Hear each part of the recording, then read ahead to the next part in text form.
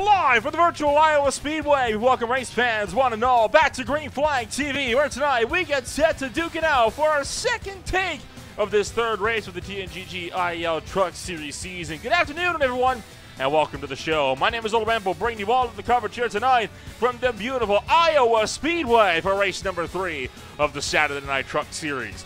The Phoenix Raceway was certainly a racetrack that saw a lot of action kicked up in the last week or so, but it was made by the decision was made post-race by of course the TNGG administration, that because of a couple of problems that there were in terms of setting up the lobby and different parameters that were not accurate to the TNGG rulebook, they were going to be striking last week's race from the record. So the points have been effectively reset to what they were prior to last week's race. Any drivers that made points out of their debut start did not get those points, and they have been wiped from the point standings altogether, which leaves your championship order looking a little something like this, with Paul Witt at the top of the points board still, with Zane Bailey down in second and Scott Rankin now picking up that third position. The top four still separated by only 4 points, and the top 6 separated by 11. So for now, it's looking like this is how these are going to line on up, but we should be ready to go racing for what could now this time be the real third race of the TNGG IEL Truck Series, the Hogpack 150 from the Iowa Speedway. Iowa has long been a racetrack that has never failed to put on a good show. And of course, one of the big moments on Green Flag TV over the last little while was that absolutely incredible battle for the lead, the three-wide battle for the lead that ended up making it to iRacing's top 5 highlights of the month over in February. So it is definitely a track where we're going to be in for a lot of really hard-fought racing action here tonight. Trucks still working their way around the racetrack here in qualifying, as we are definitely looking set to try and take this race up high and wide and make ourselves with an absolutely phenomenal racing evening. Right now, you're watching John Holiday in the number 9 Toyota Tundra ripping his way around for his first lap of qualifying. He will put himself down with a 22nd place for qualifying so far. Still has got potential, though, to punch his ticket a bit further up the grid as he works his way deeper and deeper into turn numbers 3 and 4. See if he can potentially get himself in with a good effort here off of turn number 4. Sliding out of turn 4 and across the line. Will it be any improvement for the number 9? It sure will. He'll put himself to 13th place on the grid. Good show there for John Holiday. Michael Gudger, in the meantime, working his way through the tri-oval. He'll put himself to 12th place. So Gudger, who came home with a podium last week at Phoenix, that ended up being stricken from the record, not even going to make it into the top 10 in qualifying. Currently, 30 trucks have put down lap times as of right now. And looking a bit further down, you got Luigi Gonzalez, Selena Thompson, and Josh Berry, all that have still yet to put down some qualifying times as well. So there is definitely a possibility that we're going to be in for an absolutely wild night of racing action here tonight. Remember, you have to put down a qualifying lap if you want to find yourself being officially scored in tonight's race. And right now, 30 of those 33 have put down times. Now, granted, Josh Berry did go out and attempt to make a qualifying effort for the drive of the number 15 Ford F-150. He did attempt both laps, and both laps either struck the wall or spun out and went off course, which is why he is not currently on the qualifying sheets, but that should be enough. Granted that he made an effort to try to put himself onto the boards here tonight. So it looks like it could be a 31 trucks getting scored for points, as nobody else has any more time to put themselves in with any kind of extra qualifying efforts at the tail end of things. So 5 seconds left then on the qualifying chart, says we'll look set to go racing for 150 laps around this .875-mile circuit in Newton, Iowa. And starting this race on the pole, it will be, of course, none other than your defending champion himself. It is going to be Aaron Raymond starting on the pole for Raymond Motorsports, with Scott Rankin beside him on the front row. Jim Duda will be down in the number 3 spot with Jeff Gilmore back in 4th. Paul Witt is in 5th with Julian Ballou in 6th. John Held is in the number 7 spot with Brennan Gregg down in 8th. Carson Baytalt is in 9th. Mark Morton, making his rookie debut, going to be in 10th. Brandon Groover is in 11th with Michael Gudger in 12th. Thomas Lane Jr. is in 13th with John Holiday down in 14th. George Rincon is 15th. Zane Bailey is 16th. LeBon Van Leer rounds out the top half of this field in 17th with Mike Campbell in 18th. To close out row number 10, you've got Ryan McRoberts and Rick Schneider, with Mike Allen in 21st, Tom Goker 22nd, Cody Ricketts 23rd, and Zach Gruber in 24th.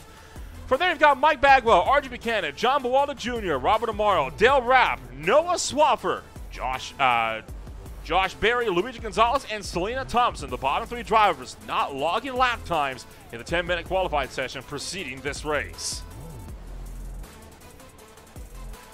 So qualifying is fully guaranteed. We are locked in and ready to go racing here tonight for 150 laps and 33 trucks. It is going to be, no doubt, an absolutely chaotic race here tonight. Just waiting now on Selena Thompson to grid up, but she will be missing the call. So Selena Thompson will not make it to the green flag of this race. And seeing as how we've got a little bit of extra time here now before we get ourselves sorted for green flag racing action, we're going to take ourselves with a little step back here. We'll be able to thank, of course, the folks to help to keep the lights on here for the TNGG IEL Truck Series. Tonight's race is brought to you by Network Alliance for Veterans. NAV is a program that informs veterans of programming available and services throughout the northeast area of Indiana.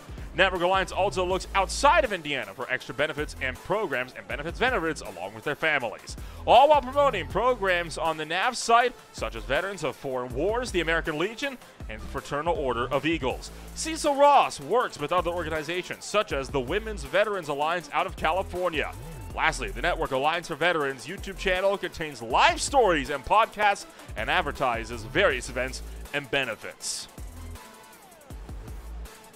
So the Network Alliance for Veterans, keeping the lights on here for the TNGG IEL Truck Series. It is a beaming sun down onto the racetrack here today, but 88 degrees Fahrenheit will be the track temp down there. So looking like effectively perfect conditions. I cannot imagine anything that will see this race turn into a fluke. This is bound to shake up to be one absolutely exciting show for us here tonight. And your defending champion, Aaron Raymond, who was looking set to win last week before being put in the wall, will be on the pole tonight. As the Bass Pro Shops number 6 Chevy Silverado will take us into turn numbers 3 and 4. As always, we're happy that you joined us here on this beautiful Saturday night. The pace truck dives into pit road as we will get set to duke it out. 150 laps underway in Iowa.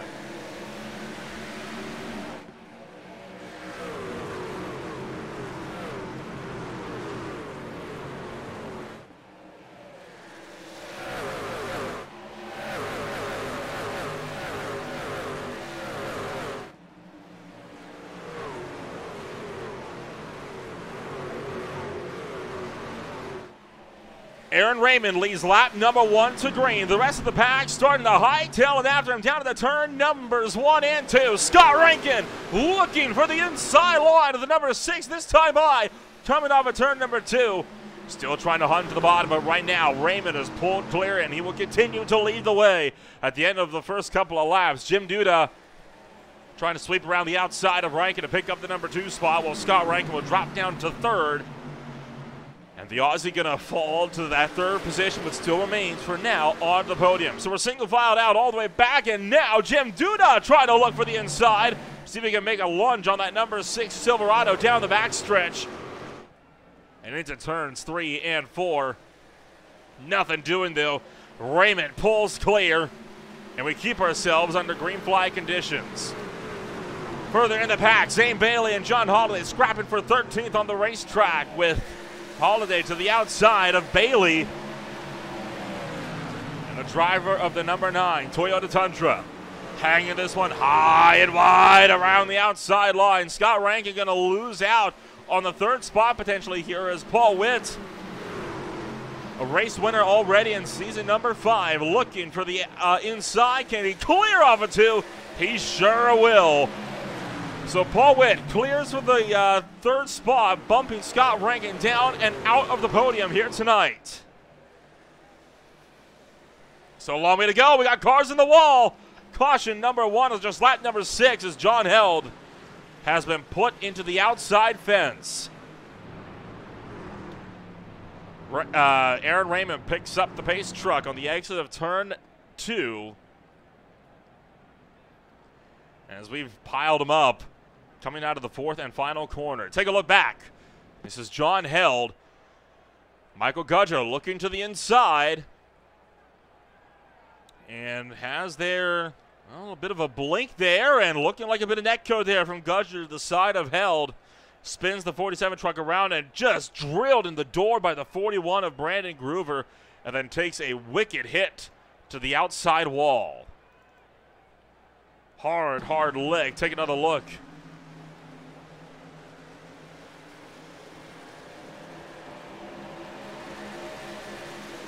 Clobbered that outside wall pretty good as well, so Held with a considerable amount of damage on his machine. Not the way the Canadian wanted to kick his race off, as they'll take a couple of firm hits into the wall, and then Brandon Groover, this is what he saw on board with the roof cam. 47 gets punted around and just nowhere to go. Tried to slow up and he just couldn't do it, and that's all it takes.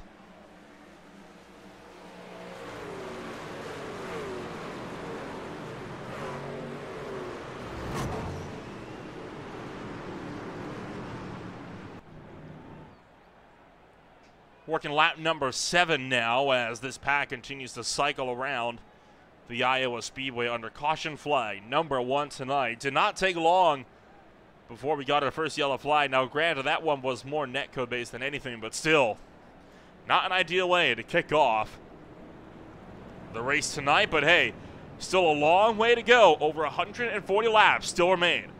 We'll be back in a moment on Green Flag TV. Racing isn't easy, but experiencing it is. iRacing puts you in the driver's seat with the industry's leading sim racing game. Drive on laser scan replicas of the greatest racing circuits from around the world. Go head to head against other drivers chosen by skill-based matchmaking to ensure competitive racing at every level. Compete across all your favorite series. In officially licensed cars, engineered to deliver the most accurate driving experience possible.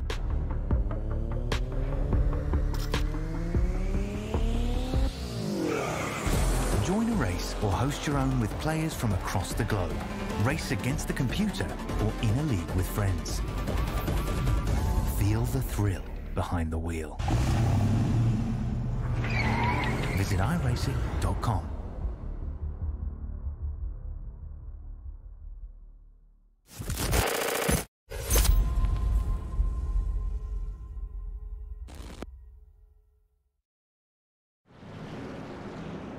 Lights are out aboard the iRacing pace truck. We will go green flag racing this time by, with Raymond, the race leader, opting for the outside lane for the restart this last time by. So again, racing action looking set to kick off in earnest here tonight.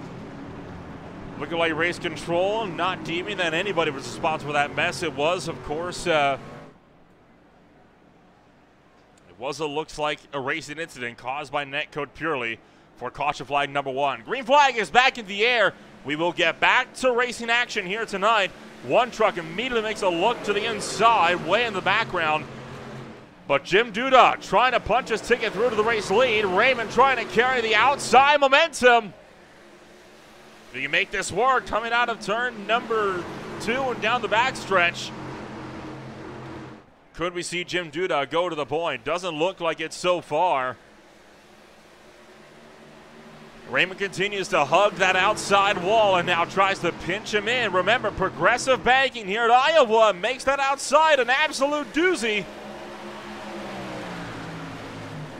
And they remain firmly transfixed in an all-out dogfight for the race lead. I think Raymond thought he might be able to get a better launch off of the line than he did, which is why he is now struggling to try to hang on to the race lead here. All the while, Jim Duda sweeping to the bottom. Duda gonna clear. Raymond immediately with a crossover, gonna look back for the inside, down to turn 3. Raymond tried to cut him right back, but Duda holding his ground up on the top. Now it's Duda's turn to try and rip the lip. And Jim Duda will be able to get clear off of turn 2. Good show there from Duda. Ballou and Gilmore are getting into it a little bit as well, as they almost had it coming together in turn 3.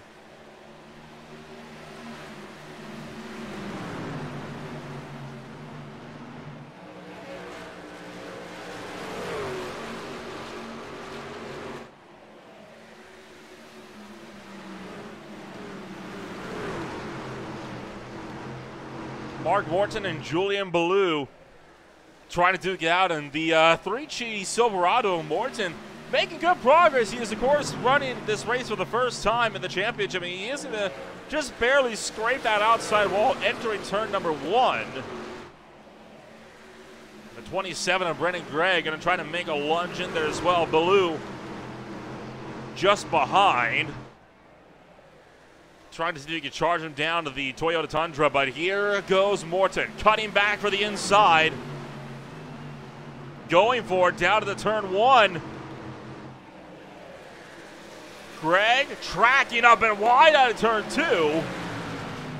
And Morton forced to tuck back in line. Ballou right to the back bumper in 3. Made an effort, couldn't get there. But there's a lot of fierce action going on down on the racetrack, including 3 wide down to the turn 1. The 13 up top, McRoberts in the middle, and the 98 of Josh Berry down to the low side. Berry's going to lose out. Now, Berry scored as a 15, but running the 98 truck right now on the racetrack. So a bit of a scoring error there. It would, well, scoring error, quote unquote. He's been assigned to a 15 truck. He's just running the 98 on his machine, though, for the meantime, as he battles for 17th place, coming down in the turns 1 and 2. Up the road, Aaron Raymond thinking about trying to make a run back for the race lead, looking to the inside of Duda. And so close, almost nothing between them, as they run into turn numbers 1 and 2. Once again, on board with Raymond for the driver to Highgate, Vermont, as they charge down the backstretch.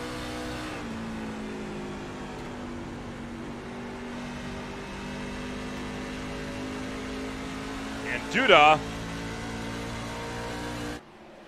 looking like he may very well try to break clear. Meanwhile, again, further in the background, drivers like Cody Ricketts and Josh Berry still scrapping it out for spots. LeBon Van Leer in the fray as well in the Fastenal, number 60. Trying for 3 wide again, down to turn number 3. 3 abreast they go. Who's going to be forced to back out? Looking like that may go down to Josh Berry down to the inside, as Berry will be the first to yield. Did not get nearly as good of a momentum as he thought he might, coming around turns 1 and 2 and down through the tri-oval.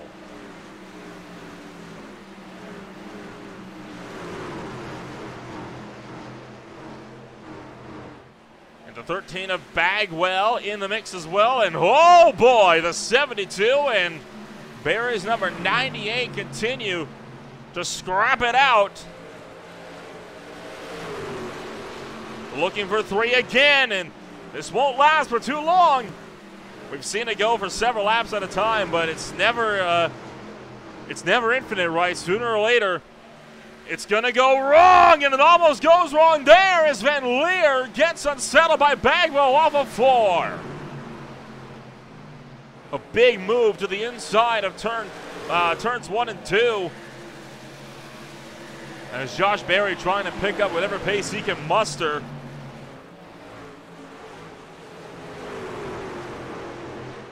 Mike Allen, LeBon Van Leer with nowhere to go off of turn 4, as Josh Berry going to get squeezed in, and yikes, I think finally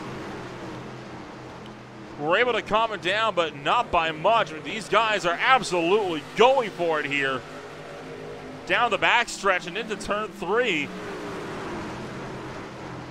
And this, remember, for spots well down the field. We're talking 14th on back. They're battling for right now.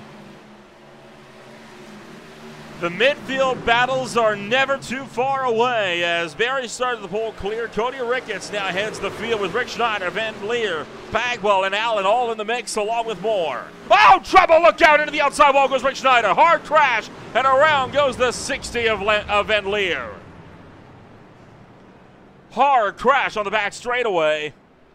And caution flight number 2 flies at 26.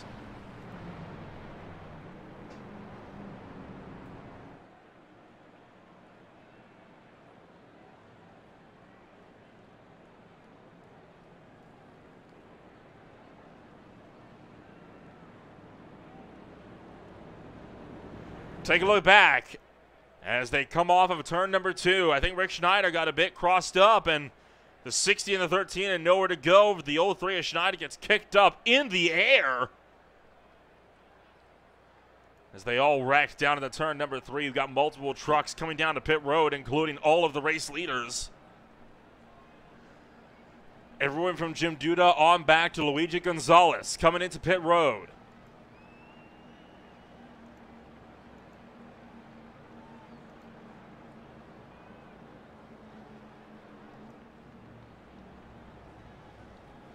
Jim Duda, the first truck down, led every lap after getting around Aaron Raymond. Will he be the one to beat them out of pit road as well? Fuel only for the 053.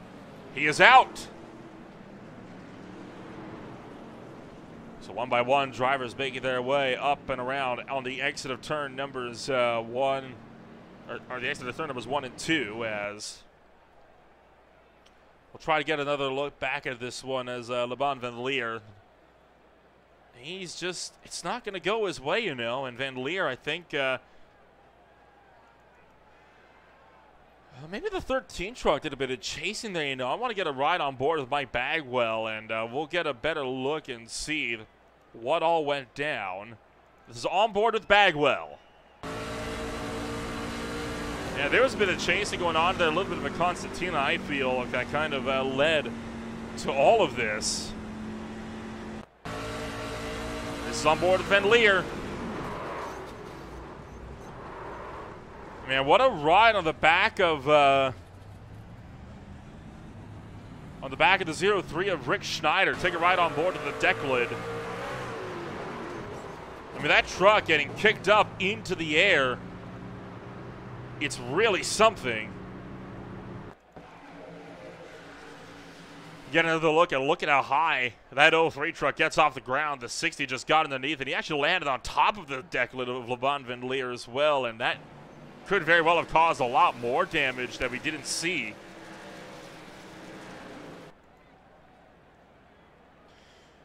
It's a wild, wild wreck there for lap number 26 to put us under our second caution flag of the night.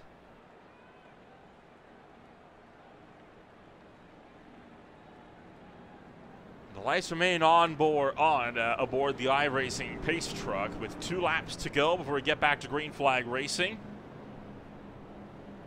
And that is due to Carson Baytall being down and out of this race a lap down. The driver of the 59 truck pulling it down and in relatively early.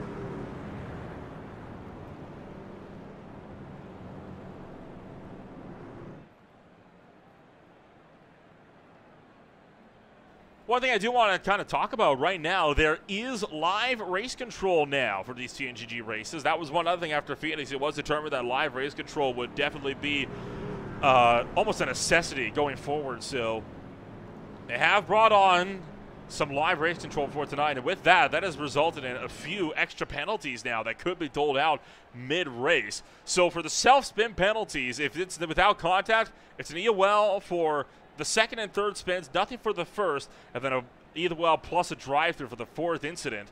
Now, Michael Gudger on that last restart did actually receive an end of the longest line penalty for causing yellow flag number 1, as I have been corrected by said race control. Second at-fault yellow is an EOL with the drive-through, as is the third. So you don't want to be colliding with drivers all too often here. You could find yourself with a bit of a messy run in the races going forward.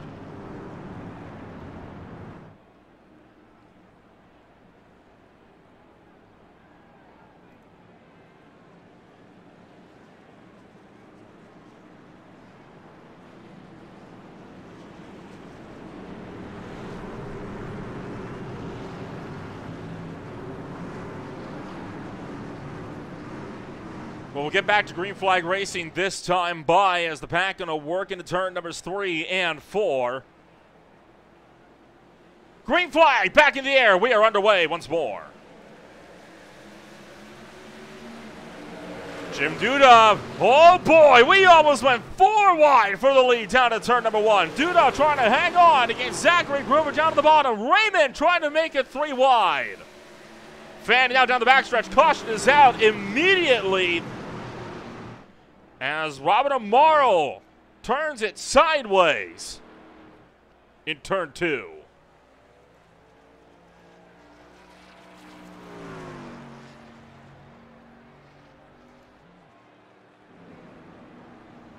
Robin Amaro will spin around and we'll get a look back on what happened to the driver, the number 77, working out of turn numbers 1 and 2. Rick Schneider right behind. Michael Allen up the track as well, kind of squeezing Schneider in. But it looks like the 03 just comes up the track and dumps the 77. Turns Amaro around, and Amaro will just barely back it into the outside wall. Right on board with the 03.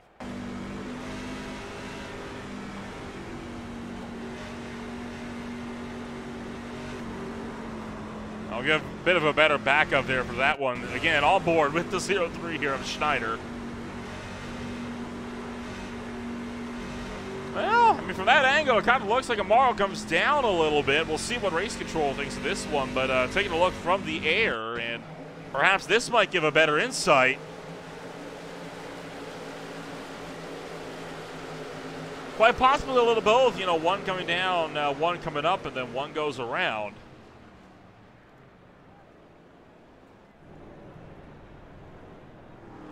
But this puts us to caution flag number 2.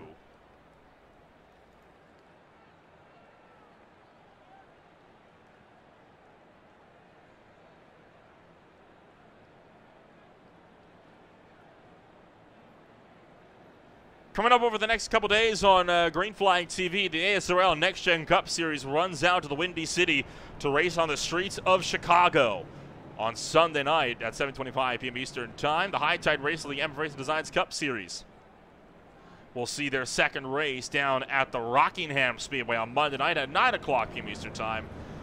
And the OMSRL Truck Series will be swinging down to the Darlington Raceway at the track Too Tough to Tame at 8:45 p.m. Eastern Time on Tuesday night. That, along with, of course, the Beer League and the Speed Tires Plus Cup Series at their regular shows. TNGG will be off next week because they will be making room for the VSCA Sports Car Championships 12 hours of Sebring for the third point scoring race on what will be a very long endurance race, the second longest of the championship. And then the Sunday after that, the Classic IndyCar Series will make their long-awaited return to broadcasting and will make their debut at the Circuit of the Americas on Green Flag TV for their 10th anniversary season.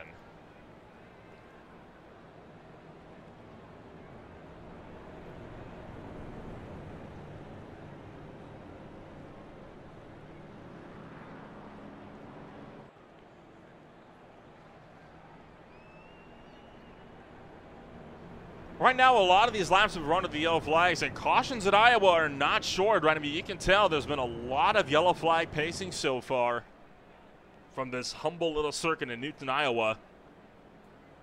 And it does make you wonder if perhaps it's impacting the morale of some of these drivers if we're going to be seeing another caution-filled race like we did last week at the Phoenix Raceway. There were a lot of yellow flags in Avondale. We're certainly not on the trend to break that streak this time by. I mean, 33 trucks, and this is what you get. Well, every single truck adds that little bit of a chance, a little bit more that two of them are going to make contact with each other. And right now, despite it being a semi-loose racetrack, all of the incidents have been a result of two or more trucks colliding with one another. Jim Duda in the 053 Toyota Tundra will be looking to take that machine up and around. Once again, the outside line being a very popular choice for restart lane, as it so often is at Iowa. We saw this when the OMSRL Truck Series went here as well on Tuesday nights just a couple months ago.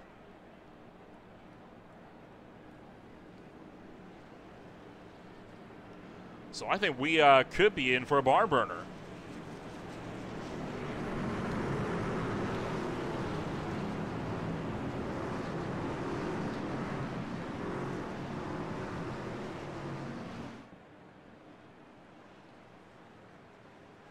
Pace trucks off once again. We'll look to take this one to the green flag.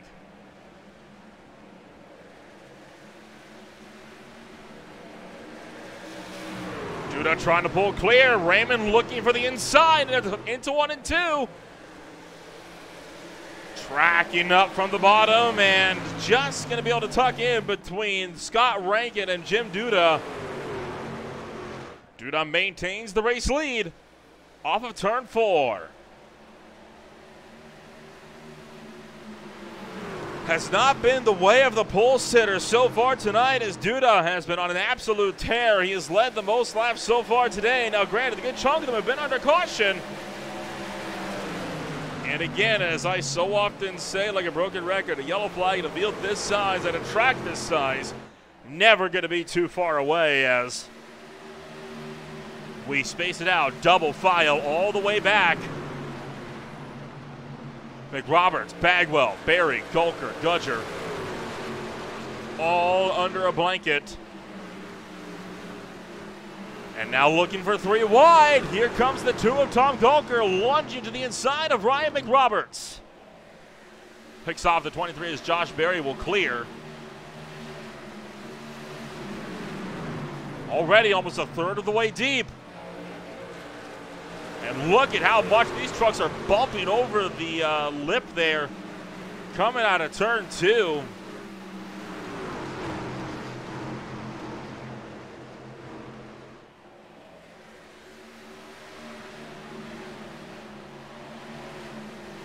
We're focusing up a lot of this mid-pack battle, but there's also one up for 4th between Jeff Gilmore and Brandon Gregg as well that has been looking to take shape over the last little while, as Jeff Gilmore trying to keep Brandon Gregg at bay for the number 4 spot, while simultaneously trying to attack Scott Rankin for 3rd.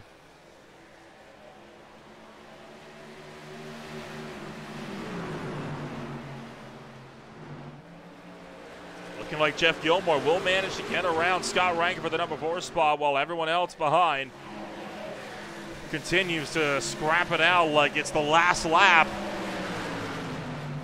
Looking as though he might be getting a little bit more separation. I'm seeing a few different packs starting to form. He got first to about 8th, and then 9th on down to 14th.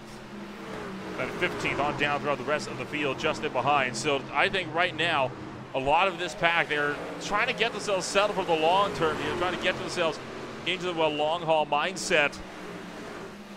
It's so difficult to do, though, when you're racing in such close proximity to so many different drivers, as Jeff Gilmore on an absolute tear. Now, Gilmore did come down on lap 26, and he did take fresh tires, which is part of where we see Gilmore's speed come from. Picks off Raymond for 2nd, and he is starting to really apply the pressure to Jim Duda, trying to see if he can mount a charge for the race lead.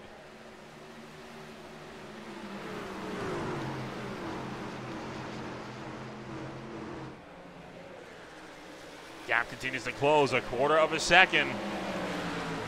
Continuing to shrink. I think Duda could be falling here from the top step within the next lap or 2. Gilmore gets to the back bumper, looks for the inside. Thought about a lunge into turn 1, decided against it. Trying to utilize all of that mid-corner and corner exit speed. A bit of an indecision there for Jim Duda. Startles Gilmore into taking the outside line to turn 4. And here we go, Jeff Gilmore to the bottom of Duda. Gunning in for the race lead around the inside. They've pulled out over a second from Aaron Raymond just behind.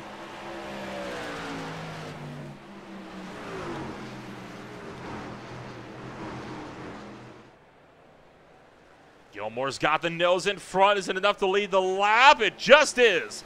Gilmore led lap 47 by only a couple thou. The Irwin Tool Silverado. Oh, not clear yet. Duda still fighting this one out around the top.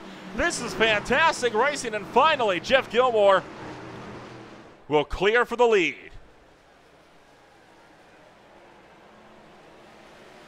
Jeff Gilmore taking this one away. Aaron Raymond and Scott Rankin in a battle for third as well. Trying to see who will come out on top of the final podium position, and these are two drivers that are not fond of each other. Scott Rankin has expressed his animosity for Aaron Raymond in the past. So no surprise in that they are not taking it easy on each other in the slightest. How about Zane Bailey and Julian Ballou? Going to go two abreast down in the turn number 1. In the battle for 9th on back. Ballou trying to carry the momentum around the outside while Bailey maintains his run on the bottom. Longest green flag run we've had so far tonight. And we'll cross over that threshold a third of the way through this race. 100 laps to go.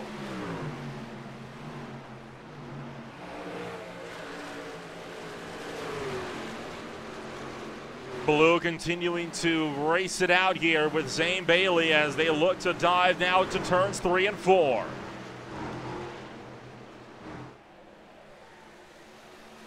Ballou going to clear for the top. He's into 9th. Further down the field, Ryan McRoberts, Dale Rabbit Moore, John Bolton Jr. scraping the outside wall. This is for some of the last spots on the running order. Oh, LeBon Vidlier gets into Dale Rabb and nearly loops the number 60 truck coming out of turn 2. He'll fade to the bottom, but just be able to make it happen. Yikes, as that got a bit hairy coming out of turn 2.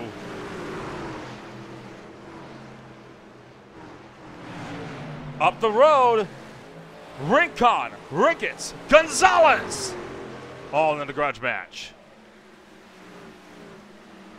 Luigi Gonzalez going to take that one down to the inside. And the caution flag will fly.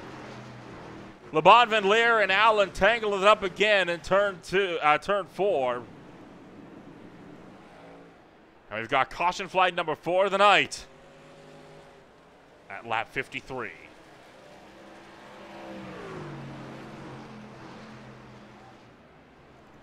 Taking a look back.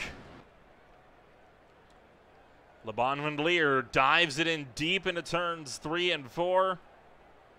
Starts to drift up the racetrack. Right across the nose of Michael Allen, and oh, that is a hard lick into the outside wall. Violent crash coming out of turn number 4. As Mike Allen and LeBon Van Leer both get hooked hard into the outside fence. That's about as violent of a hit as he can get as they slide to the bottom. The whole field will come back to pit road, this time by Mark Morton will get the lucky dog free pass to get himself back onto the lead lap.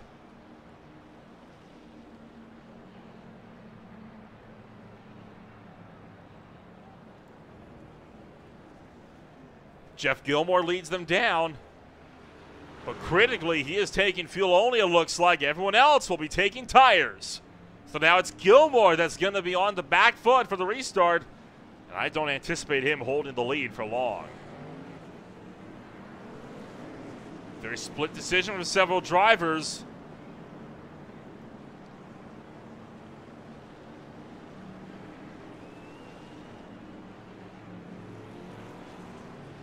Taking a look back at the replay here. This is on board with Van Leer. Hang on. Hard lick right into the fence. And then this is from Allen.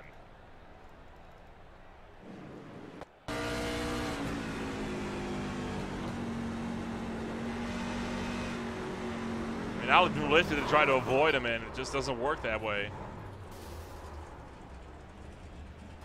So Mike Allen gonna pull it behind, well, go for a flick spin it looked like before getting himself back on the racetrack, but a difficult ride and multiple trucks with big damage.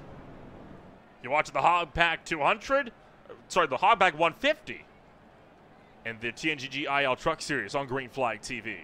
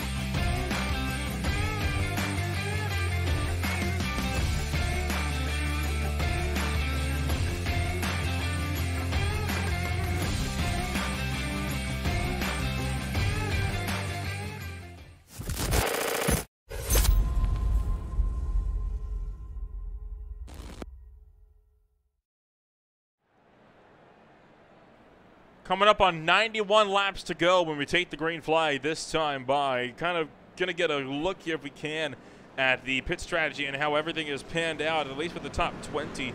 Well, more for the top 10, really. I mean, a lot of the drivers outside of the top 10 opted to take 4 tires on that last pit stop run. But you look throughout the rest of the top 10, right? I mean, there's a lot of split decisions. George Rincon only taking 2 tires down in 8th. Gilmore taking fuel only along with Luigi Gonzalez. Josh Berry also taking fuel, 2 tires. And then looking like Thomas Lane Jr. as well. Also only taking fuel. Everyone else effectively on fresh tires, so I have a feeling we're going to get our next caution here in pretty quick succession from what we've seen so far.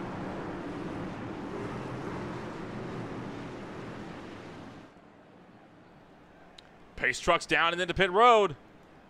Jeff Gilmore to the restart zone. We're back to green.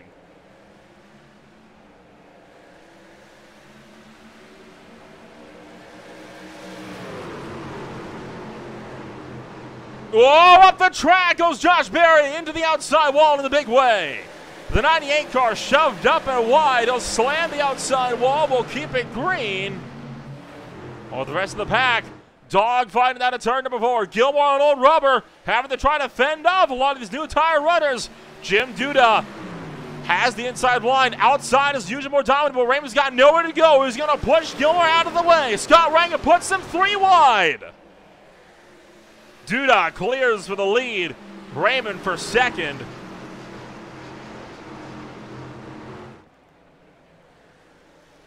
And Scott Rankin will get around him for third as well. So the driver of the number 49 truck trying to run down the 6, and Raymond all over the back bumper of Jim Duda trying to go for the lead. Takes it low into 3 and 4. Jim Duda working the top, trying to keep Raymond down low.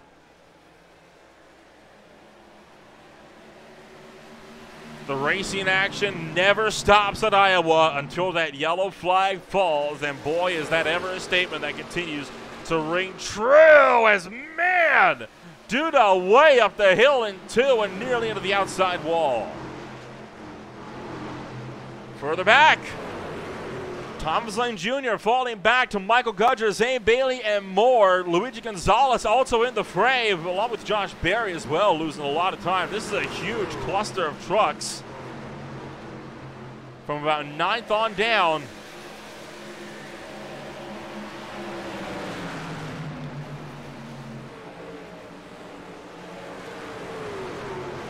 Remember, no fast repairs either, as, oh my gosh, the 54. Gonzalez caught in the middle, nearly wiping out the 72 of Cody Ricketts. But again, no fast repairs are on hand for these trucks, so if you get damaged, that could spell the end of your race. You don't get a mulligan at Iowa Speedway, only at Bristol and Martinsville. Raymond, you saw try to look to the inside of Duda, couldn't make the lunge for the lead. But boy, was there ever an attempt. Rincon gets in deep into turn one to put Gonzalez down a spot.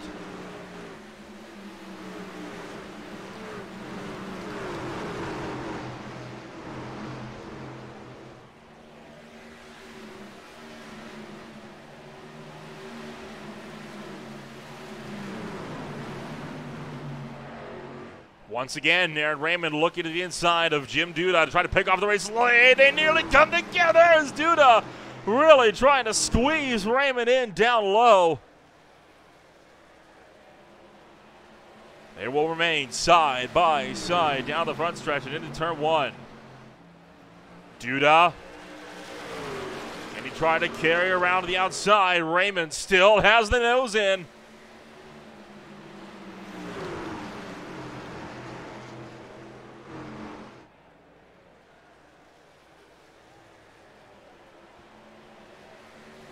Tell you what, I mean, these guys do not know how to leave each other alone. It is the same story deeper in the pack. I mean, look at Gonzalez and Moore, all to this huge fight. The 5 of Bawaldo giving a shot to the shorts of the number 54. Working off turn two, down the backstretch. Bawaldo to the inside of Gonzalez. Tags the back of Vic Roberts, nearly spins the 23. Give the momentum back to them, that number 54 truck on the outside. You don't want to cut away from this battle. I feel if we're going to get a wreck, it's going to be in this little cluster here. They've been racing extremely aggressively so far all night long. 80 laps to go.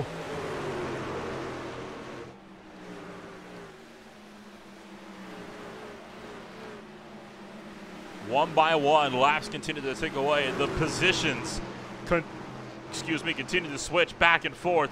Gonzalez, oh my gosh, pinching in. Bawaldo just forcing him up and out.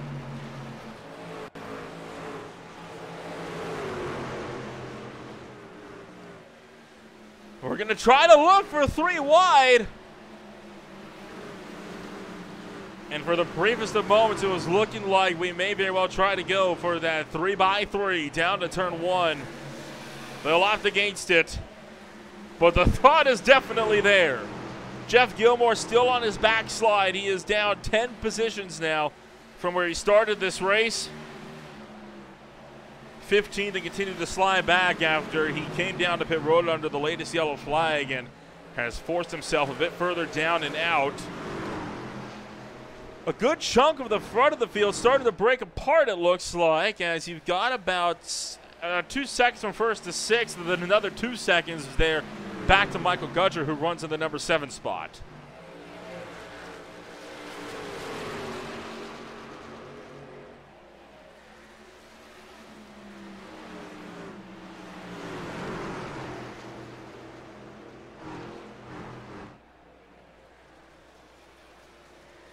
Turning lap number 75 as once again we start to close in on the longest green flag run of this race.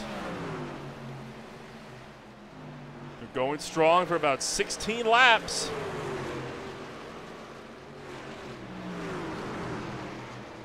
Duda continues to lead with a 0.4 of a second gap over Aaron Raymond. Scott Rankin has dropped back 1.2 seconds from Raymond. He sits third. Headed up a train of 4 with Brandon Gregg, Julian Ballou, and Paul Witt all in the melee.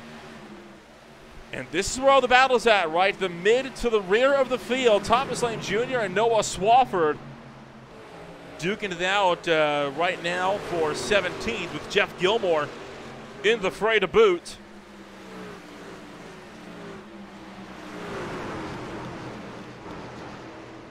3 wide, and Lane going to go up the middle. Swapper down low. Gilmore trying to hang on with whatever he can get up on the outside. A caution now will surely mean just about everybody coming back in for fresh tires.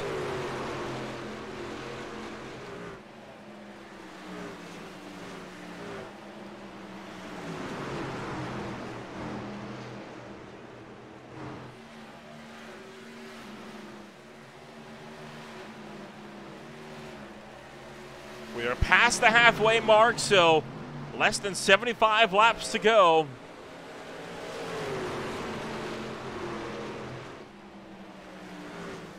Swabber continues to lead from 16th place. Lane, Gilmore, Bawaldo, McRoberts, Gonzalez, Rapp, Campbell, all in one big line. And right now, Jeff Gilmore is the punching bag as he started this race. Well, he started this restart in the lead, and now he has slipped all the way back to 19th and continues to drop because of how old the tires he's running on that machine.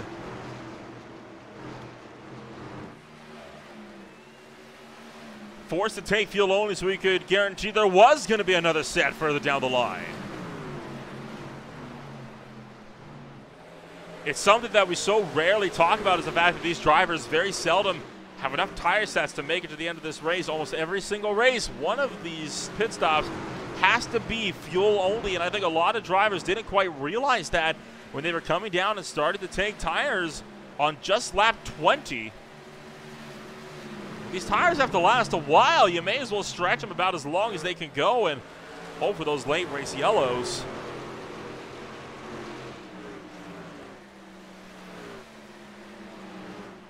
Officially into our longest green flag run of the night. Cody Ricketts and John Holiday is battling for the last spot inside the top 10 with the 72 and the 9 going to go nose to tail. And then Gonzalez and Campbell. Still gaining into the mix as, whoa, the 71 cuts way to the inside, and Luigi Gonzalez going to continue to try to fend him off on the top. And how about that? Looking like Gonzalez on old tires is actually going to be able to get it done. Keeps Mike Campbell behind him. You know, at a certain point, that fresh tire advantage does start to wear off, and it looks like that may very well have been what just happened to Mike Campbell as he's starting to kind of drop off a bit more. This is right now the only side-by-side battle on the racetrack. Well, at least it was, as Campbell going to slip back once more. How about Rincon, Gulker, and Held? A battle for 12th, separated by about 0.6 of a second.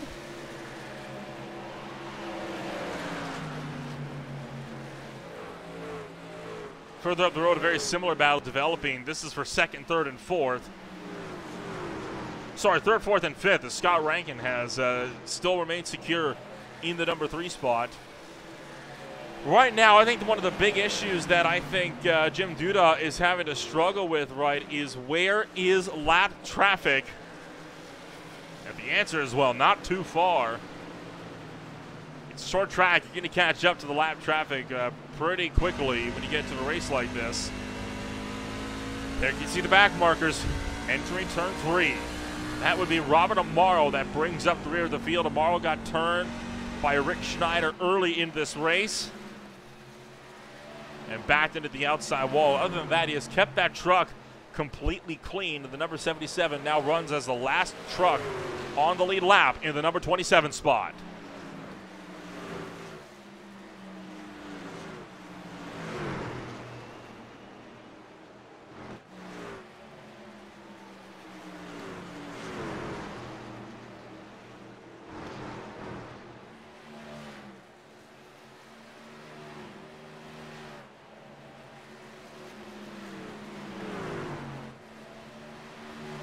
Battle for 12th started to close in a bit more. It went from being only 6/10 separated down to about 4.5.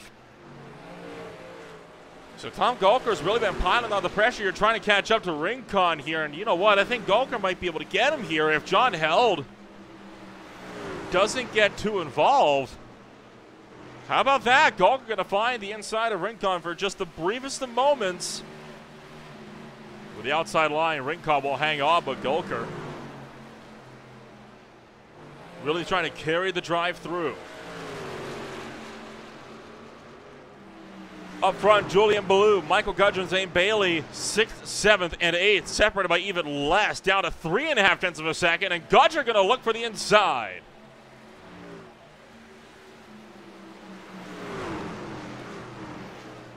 Michael Gudger, can he pick off Julian Ballou for 6th place?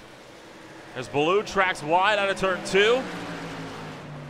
No, sir. Gudger will tuck it back in. Josh Berry, Cody Ricketts, and John Holiday trying to keep touch with this big battle for the first spot outside of the top 5.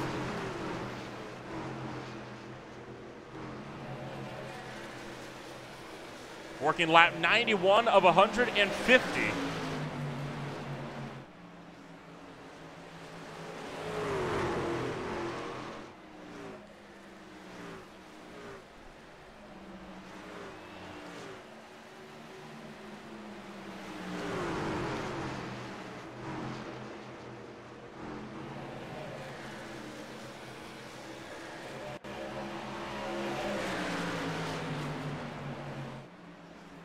How about this? Gudger actually trying to take a different approach here. Trying to go around the outside instead of trying to attack down to the inside. We'll ride on board for a moment here with Gudger and see if this is actually going to pan out. Oh, Ballou caught onto his trick early. Now covering off that outside line. Not letting Gudger get it in. Josh Berry, in the meantime, has closed in on the battling as well. So Barry's quote-unquote number 98 really to 15. Going to make this now a 4-car battle for 6th on down.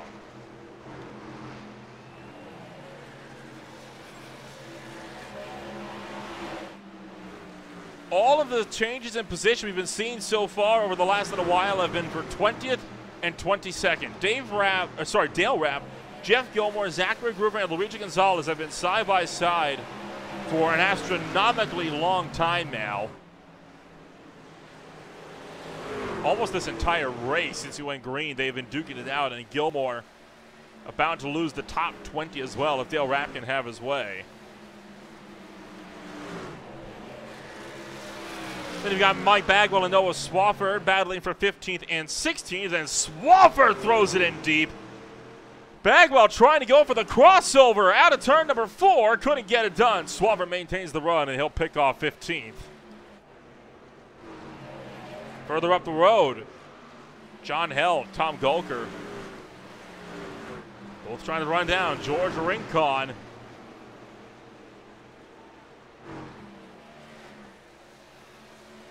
This racing is absolutely phenomenal. I mean, the Iowa Speedway, what did I tell you? It doesn't disappoint. Gudger's finally caught Ballou. Trying to look for the inside out of turn 2.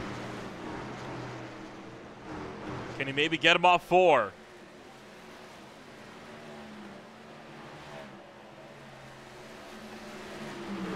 Josh Berry going to give a bit of a helping hand there to Gudger, pushes him along through the tri-oval, and Michael Gudger takes the number 6 spot.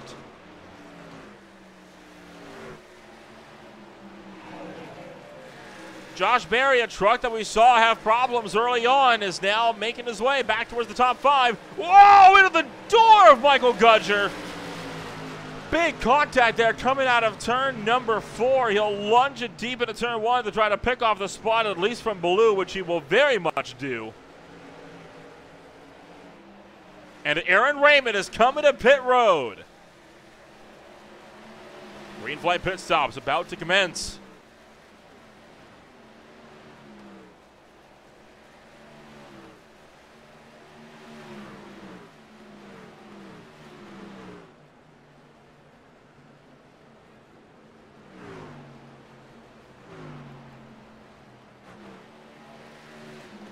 He will be able to get that lap back once the field siphons through, so Raymond is going to be down at the end, and now here comes Gudger. Berry with a huge lockup trying to come down to pit road. Ballou comes in as well. Swafford is going to come in. Bagwell into pit road. Bawalda into pit road. Good chunk of the front runners coming in this time by. Looking like John Holiday maybe considering it as well. And in fact, he is. Holiday will take to pit road. So will Ricketts and Bailey. My big question is, where does this battle for the lead stack up? Jim Duda going to make an early dive into pit road here.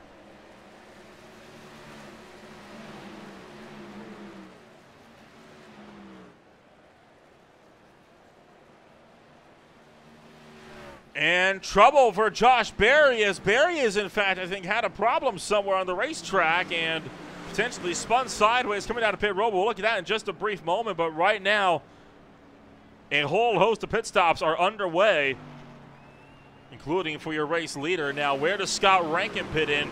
Rankin continuing to stay out, so he thinks he's got some long-run pace that he can try to open up the taps with here. That, or he's trying to see if he can maybe go for an overcut. And how about that? It's going to work for Scott Rankin as the yellow flag will fly right in the middle of the pit stop cycle. Oh boy, only 7 trucks remain on the lead lap. A good chunk of them will be getting those laps back though now, courtesy of this caution flag that just came out. This is what happened to Josh Berry as he was leaving pit road.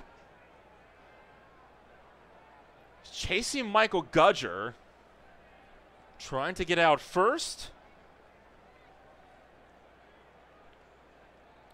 And he's just going to loop the back end here as he leaves turn 2, slides around and well, keeps that at the inside wall pretty okay. And Rick Schneider, in fact, was not, I thought he might have been leaving pit road. He was not. He was maybe trying to enter pit road here. That 03 truck's been wounded before, and not even that. He just lost the back end coming out of turn number 4, and hard hit into the outside wall. Heavy, heavy lick there. For Rick Schneider, that's going to be a day over for the 03 Silverado. Right on board. Just overcorrects, and that's all she wrote. Hard crash. Dale Rapp staying out. Not sure what the logic is behind that. So is Robert Amaro. Now, I believe they were both laps down, per question mark. I'm not sure what the logic is behind that. We'll get a look at that in a moment, though. We're on a caution flight number 5 with 45 laps to go. As it stands, 16 trucks believed to be on the lead lap. We'll be back in a moment. You're watching the TNGG IEL Truck Series on Green Flag TV.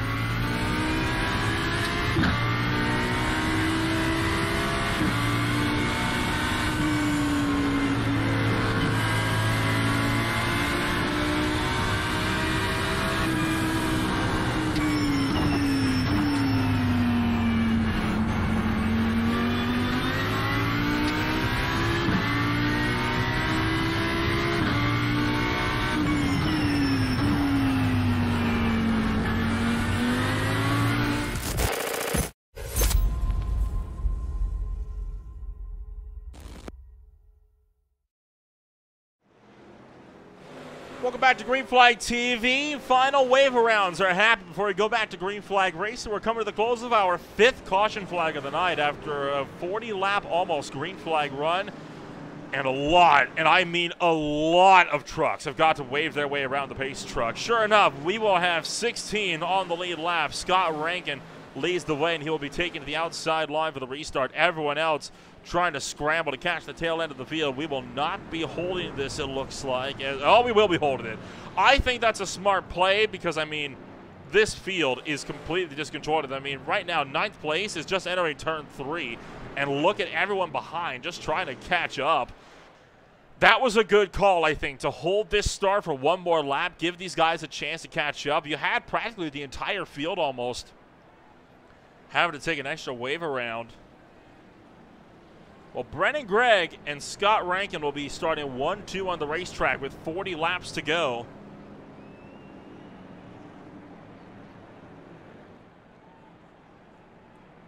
This race has been absolutely phenomenal so far, and I know the original race 3 at Phoenix before it was scrapped from the points altogether was a bit of a rough ride. I think so far for this one tonight, this has by far been an absolutely massive improvement over the Phoenix race. I mean, the field size for one is even bigger than we had at Phoenix. But on top of that, it's just a better race. I mean, I think Iowa Speedway is a much better track than Phoenix. I think it's more natural. It flows a lot better. And gosh darn it, the racing action is just as exciting. Pace truck is down and in as we'll get set to go back to Green Flag Racing. Green flag's out. 40 laps to go.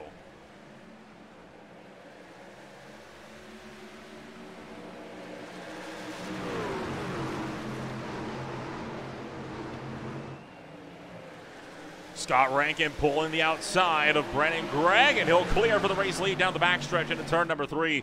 Gregg still trying to fight to the inside. He's not going to get there, though, as Rankin will be able to rip that top lane and clears out of turn numbers 3 and 4. And the caution comes out. Tom Golker's around. He got a big crash on the front straightaway. Golker, Campbell, both with hard hits, and both drivers going to be effectively out of racing action tonight.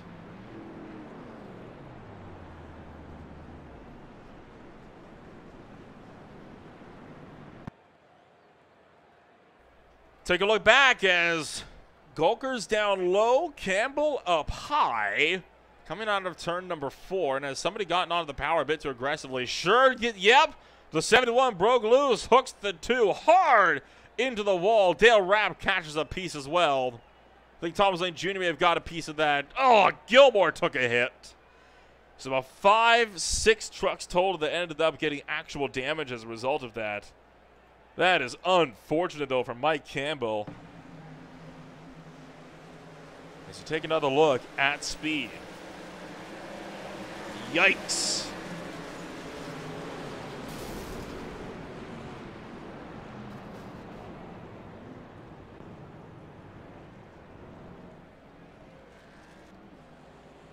Well, despite that little bit of a hit, it wasn't enough to stop Thomas Lane Jr. from taking the lucky dog free pass. As Scott Rankin has very much picked up the tail end of the field here.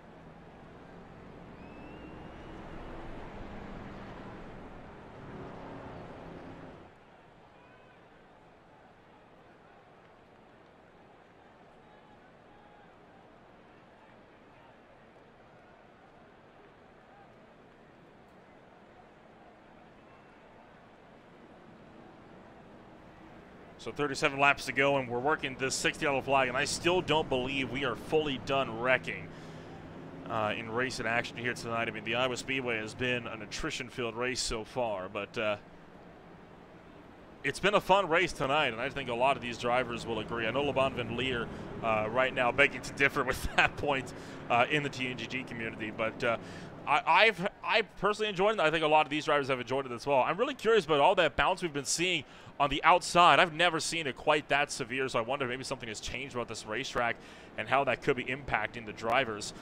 Only one race remains in March for the TNGG IEL Truck Series, and it will be the Admin Box 250 at the Bristol Motor Speedway 2 weeks from now. Next week we are off for the VSCA Sports Car Championships, 12 hours of Sebring. And then, of course, 4 races will be taking place in April, starting at Watkins Glen, moving to New Hampshire, Charlotte, and then the Nashville Super Speedway.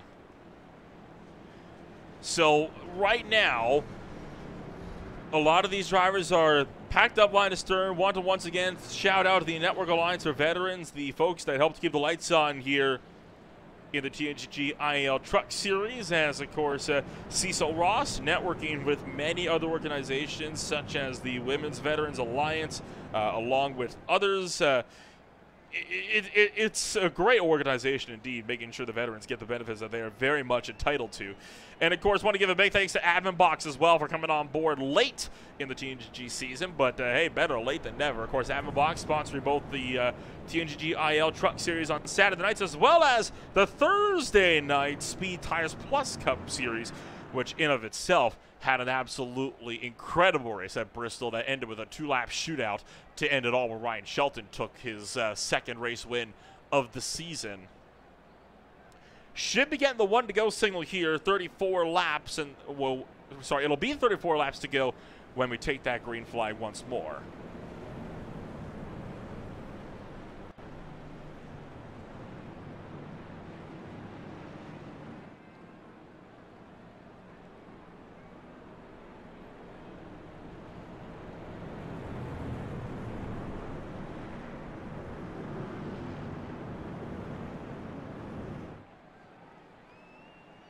We are into the final third of this race, and it's going to be pretty tight on fuel. I think we may have just enough to make it to the end of this race on fuel, but that is no guarantee we're going to have enough if it goes down to cautions. That is for overtime. So, Scott Rankin will lead the way on the outside line. Pace truck is in. Once more to the restart zone. Green flag in the air.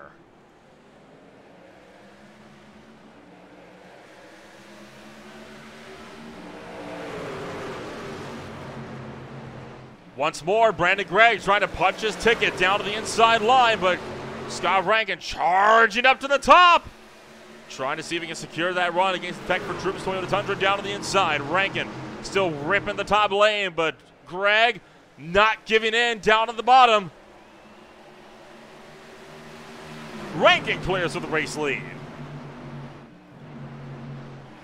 And now back in the pack, a lot of battling going on, and all of this as well for the lucky dog spot. Josh Berry and Mike Bagwell fighting for 16th place. That is for the lucky dog spot. Robert Amaro being pushed up the racetrack. As Amaro forces a bit of 3 wide. Whoa! Bobbles loose and nearly slams into the outside fence. Mike Campbell is into pit road.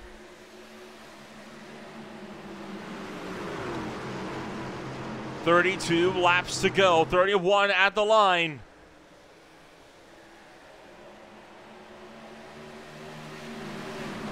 Steady on towards that checkered flag. Looking to John Held, trying to hang on against Dale Rapp. Oh, contact! And Held nearly around to the backstretch as he gets into Dale Rapp on the exit of turn 2.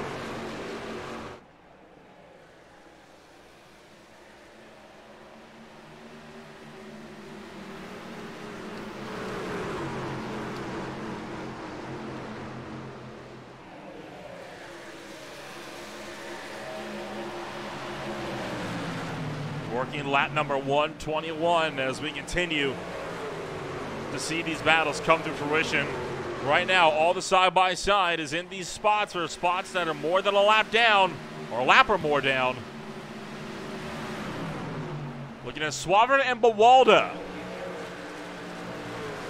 fighting for the final spot inside the top 20.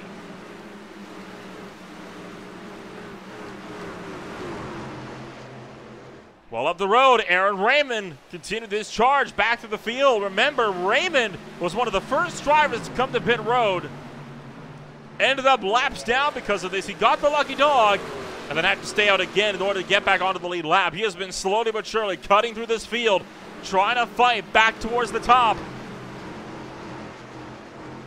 Scott Rankin currently leads the way. Brennan Gregg in second. Jim Duda in third.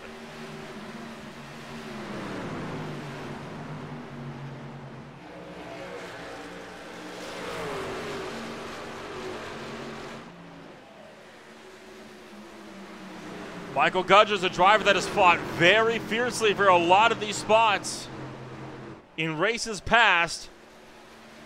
Can't see him letting Raymond go without a fight.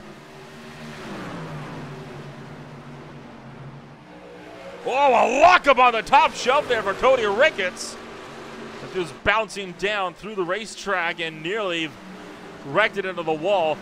Rapp trying to cut off Raymond. They're working to really keep this 6 truck at bay here. Raymond pinches Rapp up towards the outside wall. And the number 6 will take it down low, put Aaron Raymond finally into the top 5. Fights on for second. Rankin started to open up a gap as Jim Duda fights with Brennan Gregg. Oh, contact! They cannot keep it out of each other here as they're going to door again down the front stretch. Make it 3 as we enter turn number 1. They can't do this. They hit again. That's 4 hits in the span of a lap. And Jim Duda gets through. Gregg's not happy. Pays back the favor. Shoves him up the track. Bump and run into a crossover. Now, will Jim Duda repay the favor in kind? Looking like he will not. Could we see Brennan Gregg hang on for second? He's going to try for it. Duda gives him a bit of a rub to the back bumper and a big block, high then low. Man, Brennan Gregg really working a mirror drive like crazy here, keeping Duda behind, and that is letting letting Scott Rankin pull out an absolutely monumental drive up the road. Jim Duda's about to put the back bumper to the 27 now.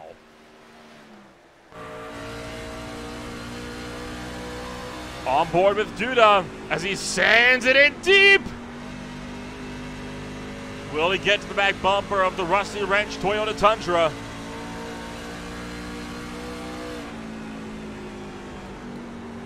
The thought was there. He's keeping it out of it for now. He's keeping it clean. Oh, and Duda's into the outside wall. That'll cost him big time. And so comes to a close the war for number 2. Oh, and another one started to pick up as Rapp is pushed up the track by Rincon. And that forces him 3 wide now with Ballou and Rapp.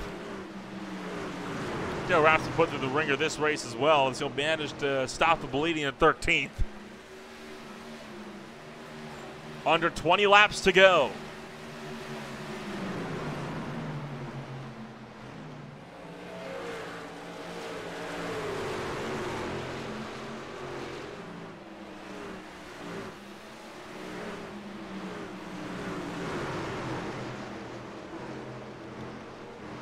And just look at the amount of trucks that are all piled up in this one battle pack. Luigi Gonzalez right now holds the lucky dog spot in contact. Rapp goes around. And somehow we save it. Huge save there for Rapp and more. Holy cow. Take a look at this moment coming into the turn number 1. As Dale Rapp got in there big time with Mike Bagwell, and they nearly wrecked huge in the turn 1. Bagwell sent it in, and Dale Rapp almost goes around. What a save!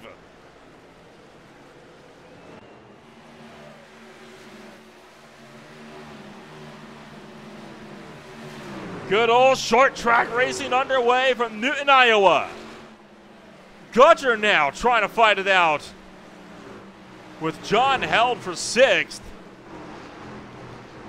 Held, I think, is really impressed in his debut. I mean, that truck has seen better days, but in these first 2 races, he has proven he's got a lot of pace underneath him.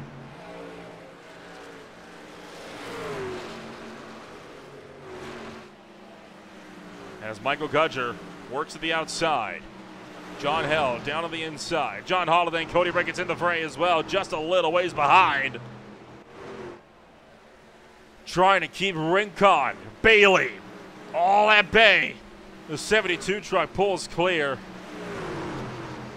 Started to lose my breath here. I've had the hardest chance to breathe all race long, let alone give ye old vocal cords a rest, but that's the way we like to see it.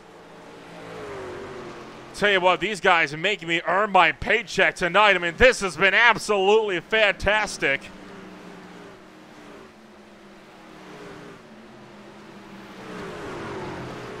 We look back to Ricketts, Holiday, Rincon, and Bailey.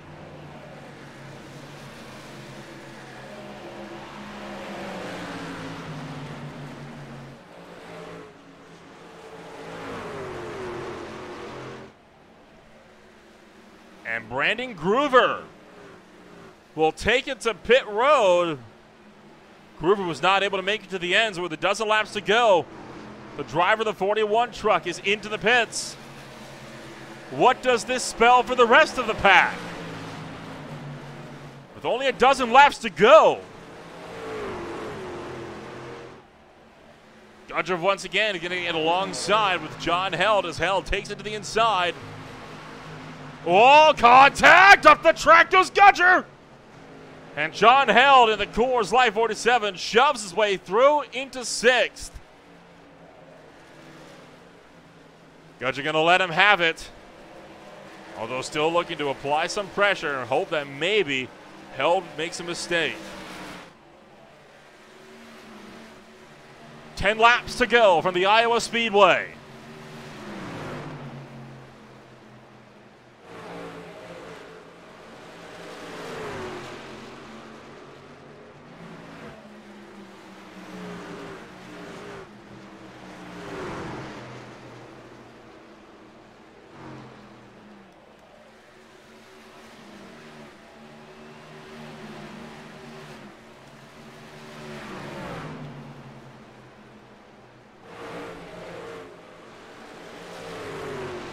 Don't even know where to look at this point. I mean, there's been so much that's been going on. So much has transpired over such a short span of time. Right now, the 72 Cody Ricketts hanging on to the 4-truck grudge match with John Holiday, George Rincon, and Zane Bailey to the fray. But you could get a 5th driver, Julian Ballou, trying to throw his hand to the ring. And then you got as well,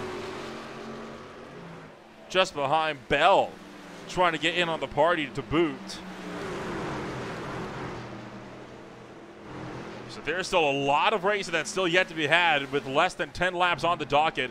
Aaron Raymond going to take it with Paul Witt to the inside.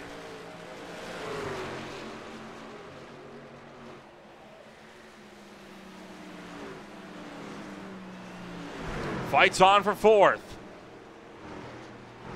Raymond and Witt scrapping positions for 4th and 5th on the racetrack. Aaron Raymond continuing his crusade through the field. He's into the number 4 spot. Aaron Raymond gets up to 4th just behind Cody Ricketts, and John Holiday getting the bit crossed up as well. Oh boy! As Holiday forces Ricketts way up the track. Still pinch him up to the outside line in the 3 and 4. Ricketts pulls clear from the outside as we continue to fight it out. Rincon and Bailey and more still in the mix.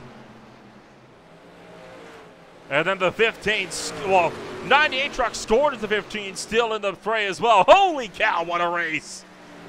Josh Berry, by the way, in there is the one that is fighting for the lucky dog spot.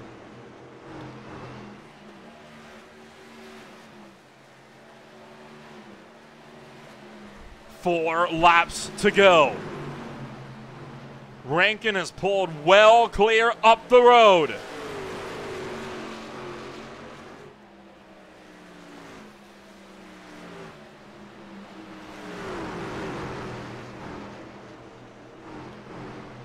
This battle for the 8th position is right now the one to watch as we continue to battle our way into the closing laps of racing action tonight. A caution now puts us to overtime. Looking though, for the most part, we're going to have enough fuel to make it to the end of the race. 2 to go. And Ricketts still trying to hang on against John Holiday and more.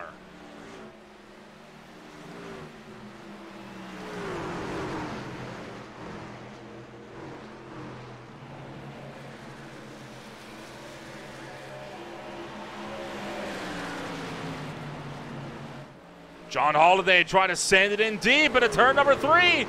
See if he can get back to the number 72 truck.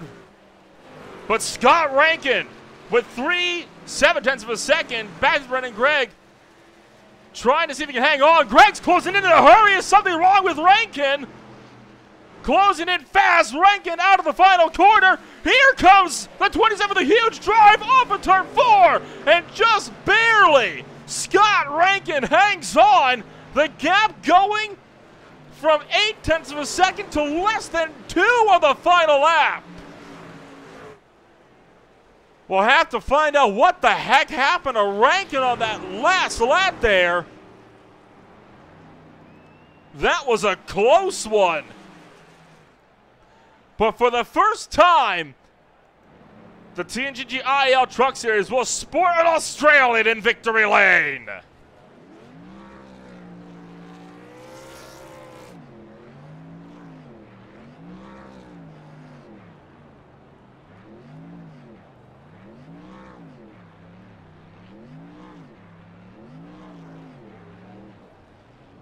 That is some absolutely immaculate form on those donuts. We look at that circle down there. I mean, that does not get much better than that. I give him a 10 out of 10 for the smoke show on the front straightaway. Good stuff for Scott Rankin, burning it down on the front stretch.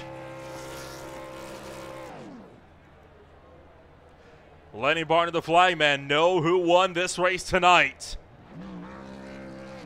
It was an absolutely insane night of racing action, and at the end of 150 laps and 6 yellow flags later, it is Scott Rankin to take a huge win here in this one with Brendan Gregg in the number 2 spot, less than 0.2 of a second back. Jim Duda picks it up in 3rd with Aaron Raymond in 4th. Paul Witt will close out the top 5.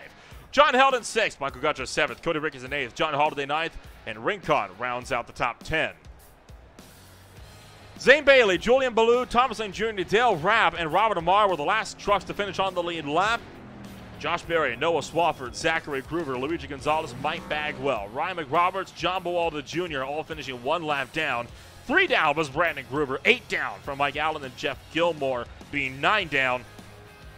And the drivers not finishing the race in action here tonight, you of course had R.J. Buchanan, Mike Campbell, Tom Golker, Rick Schneider, Mark Morton, LeBon Van Leer, Carson Batol, and Selena Thompson did not make the start here tonight.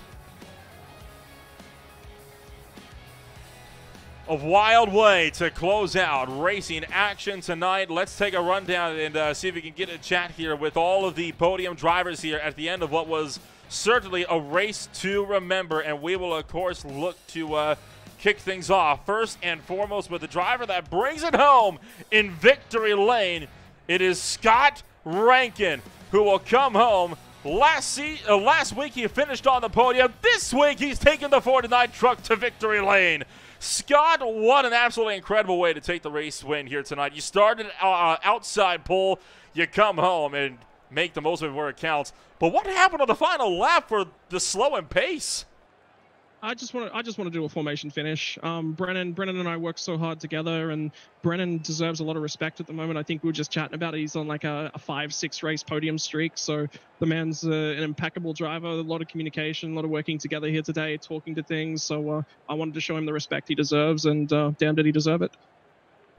Well, you definitely were able to come home and secure a very hard-fought race win. I mean, you raced big with Brandon Gregg along with Aaron Raymond earlier on in this race. I know the tensions have not been pleasant between you and the 6 truck as of late, but coming up on top after such a rough race at Phoenix that saw a shock podium, it's got to be big for you.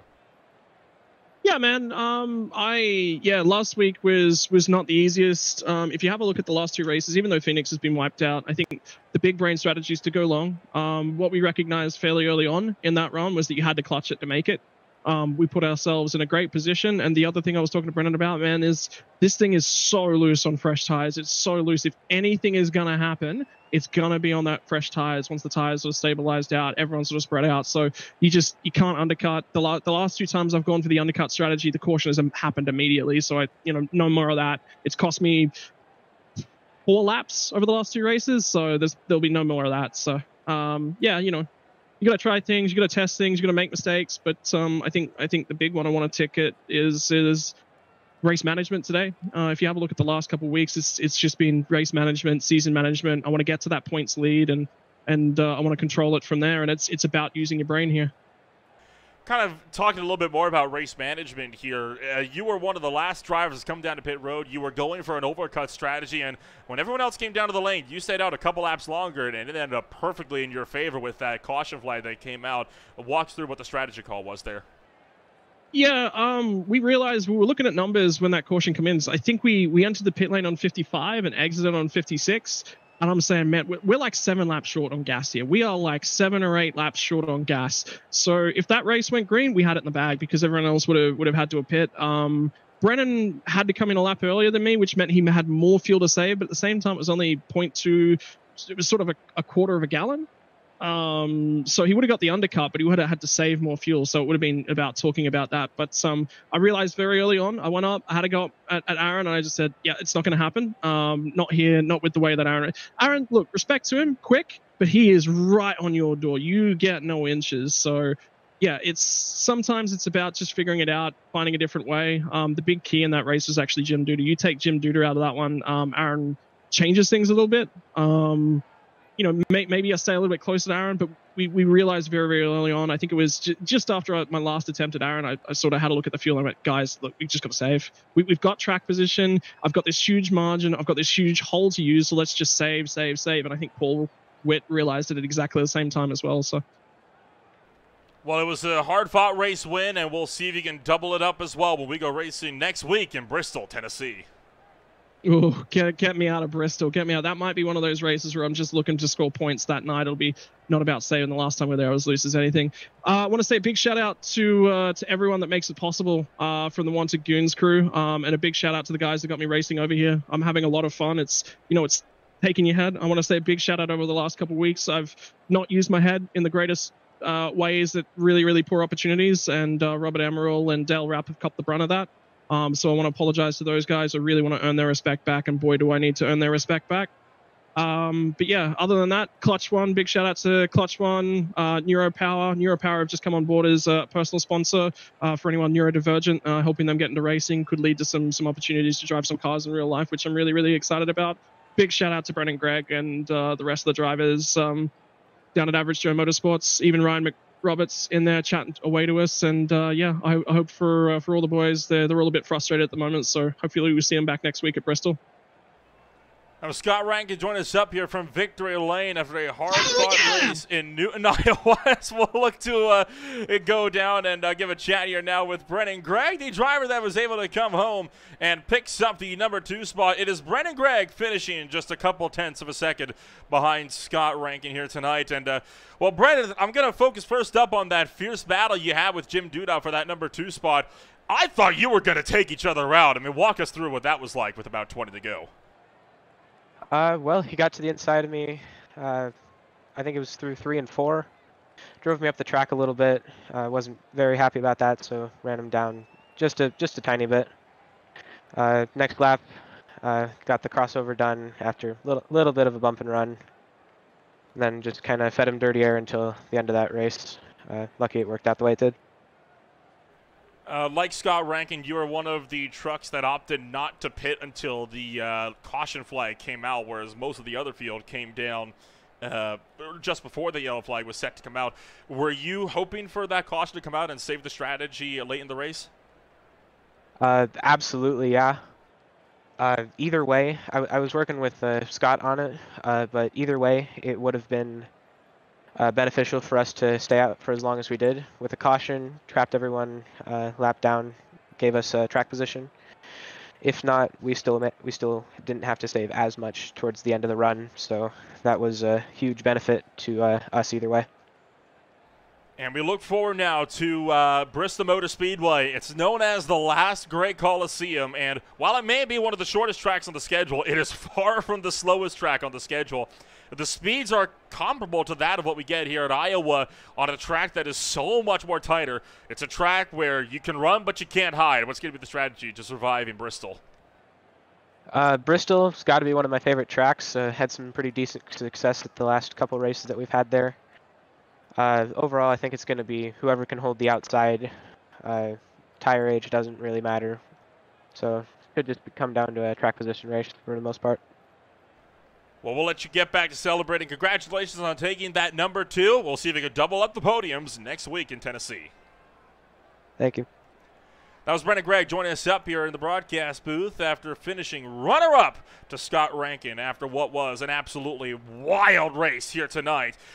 This race was nothing short of absolutely phenomenal. I had an absolute blast of a time with racing action here tonight. And don't forget, there's a lot coming on up over the next week as well. 2 extremely huge races with the Classic IndyCar Series kicking off their season just after the VSCA Sports Car Championships, 12 hours of Sebring. And then, of course, tomorrow night, join us on Sunday night for the ASRL Next Gen Cup Series. They'll go racing in the Windy City on the streets of Chicago for race number 7. For myself, Noah Rempel, that's all we got time for here tonight. Thank you so much for joining us. What an absolutely epic show this was. We will see you all next week when we go racing at the last great Coliseum.